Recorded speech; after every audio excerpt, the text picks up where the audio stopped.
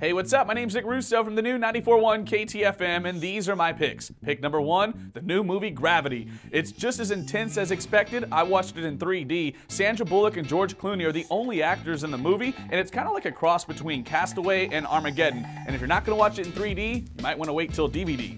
Take me now to pick number 2, Miley Cyrus. She's managed to keep her name in the news for 12 straight weeks. She was on SNL, and she had a show on MTV called Miley the Movement, and now she's released her album, Bangers. It's now available on iTunes.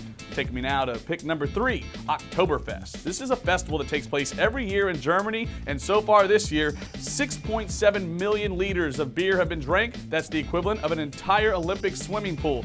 Also, numbers to remember, 114 oxen and 58 calves have been eaten, and when it comes to injuries, 638 cases of alcohol poisoning and some cuts from broken glass. Sounds more like a frat party than a festival. Take me now to pick number 4, Sexiest Woman Alive. No, it's not Miley Cyrus. Esquire magazine has named Scarlett Johansson the sexiest woman alive for the 2nd time, and if you've seen her in the movie Don John, you know that she deserves this award. You can see her sexy photo shoot at KTFM.com. Just type in the keyword Nick, and make sure you follow us on Twitter at 94.1 KTFMSA, and click like on our Facebook page. Those are Nick's picks for the new 94.1 KTFM.